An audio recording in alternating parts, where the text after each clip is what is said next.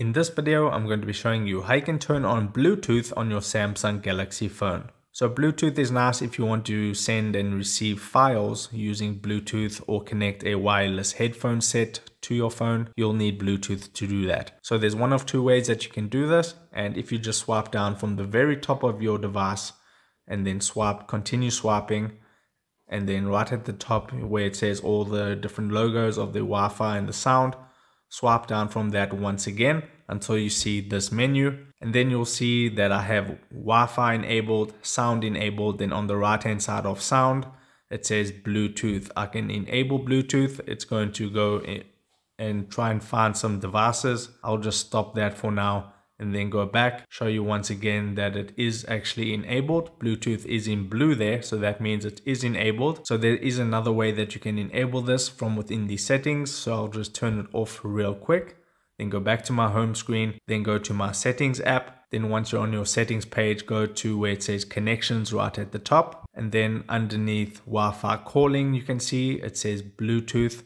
Make sure that that toggle is on, and then Bluetooth will be enabled. So that is how you turn on Bluetooth on your Samsung Galaxy phone. If this video helped you out, don't forget to like this video and subscribe down below, and I'll see you in the next video. Take care.